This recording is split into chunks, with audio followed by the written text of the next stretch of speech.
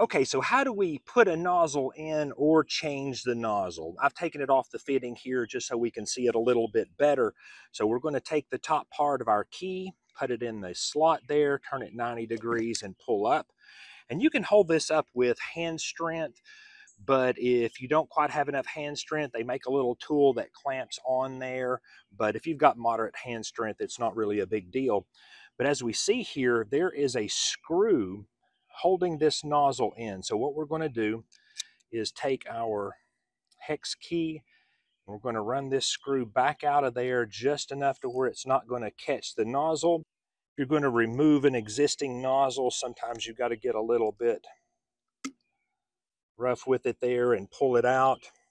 And that's one of the blue nozzles, but Hunter has two different sets of nozzles, a blue and a red.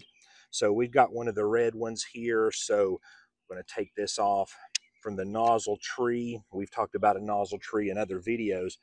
But when you put this in, it's got a couple of little grooves here, and you're going to have to line that up with the top of where the screw comes in. It's not a big deal. It just goes down at an angle. Just line those little fins up, push it in, and then run your screw back down and make sure that it doesn't impede the flow unless that's what you want it to do. But generally you'll do that during the adjustment process. And there we go.